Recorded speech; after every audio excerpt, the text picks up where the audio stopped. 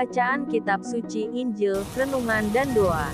Rabu, tanggal 14 September tahun 2022. Dan sama seperti Musa meninggikan ular di padang gurun, demikian juga Anak Manusia harus ditinggikan.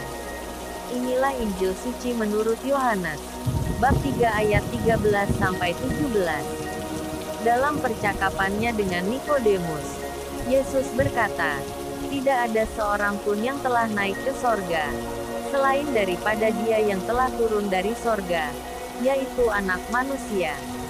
Dan sama seperti Musa meninggikan ular di padang gurun, demikian juga Anak Manusia harus ditinggikan, supaya setiap orang yang percaya kepadanya beroleh hidup yang kekal.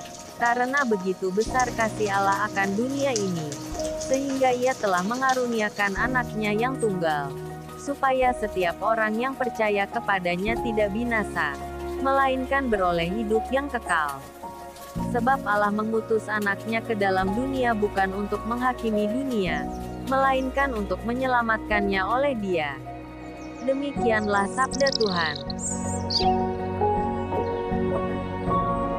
Shalom. Dan sama seperti Musa meninggikan ular di padang gurun, demikian juga Anak Manusia harus ditinggikan.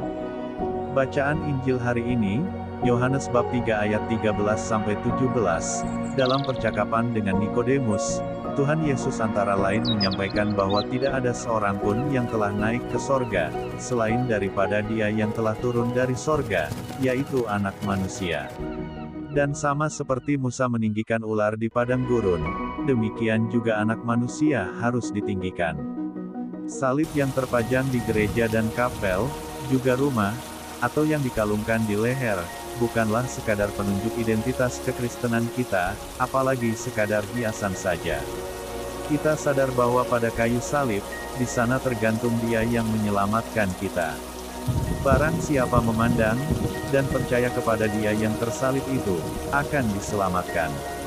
Pada zaman penguasa Romawi menjajah daerah Palestina, hukuman salib adalah sebuah bentuk penghukuman yang paling nista.